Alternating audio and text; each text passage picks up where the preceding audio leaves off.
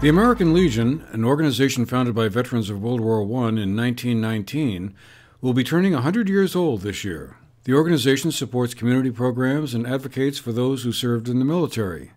The 13,000 posts in all 50 states and across the world also supply a place for veterans to socialize with one another and keep in touch.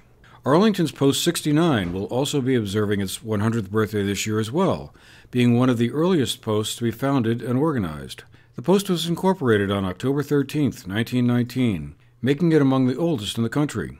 The anniversary will be honored during this year's Memorial Day Parade in Arlington, which will be held on May 27th, and the Legion members are planning to construct a float to be in the parade to observe the milestone. This group of Legion members were among the founders of the Arlington Post, shown here in front of the Masonic Lodge in Arlington.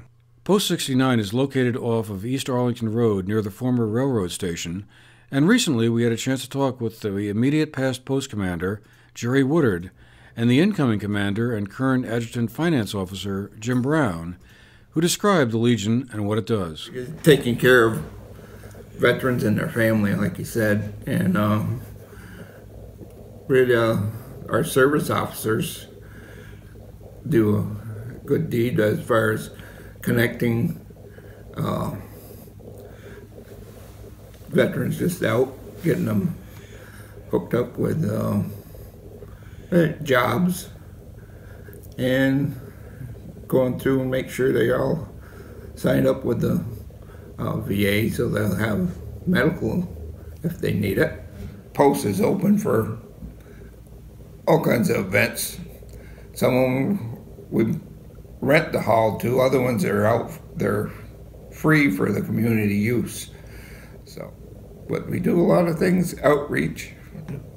Every Christmas we give out baskets, food baskets to the needy and older members of our post.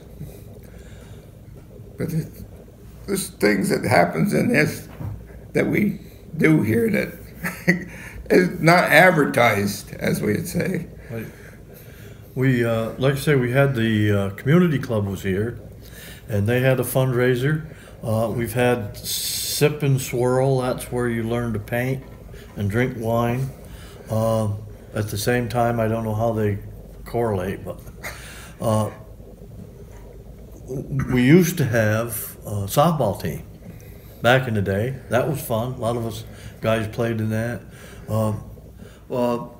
The American Legion is one of the biggest service organizations in the world. It's all over the place, and our mission, as well as veterans and veterans' families, is the Children and Youth Program. They sponsor baseball, Little League, softball, Girl Scouts, Boy Scouts, conservation camps, Special Olympics. All of the things that are out there today with youth and stuff is a big thing. And we donate every year, many dollars. We would like to donate more, but that's the mission of the American Legion. So many things happen here, and it's like the hub of this small community. It is the hub of this small community, and we're glad to service and help people. That's what we're here for. The Legion Post is often the site of community events, such as the meetings of the Arlington Area Renewal Project.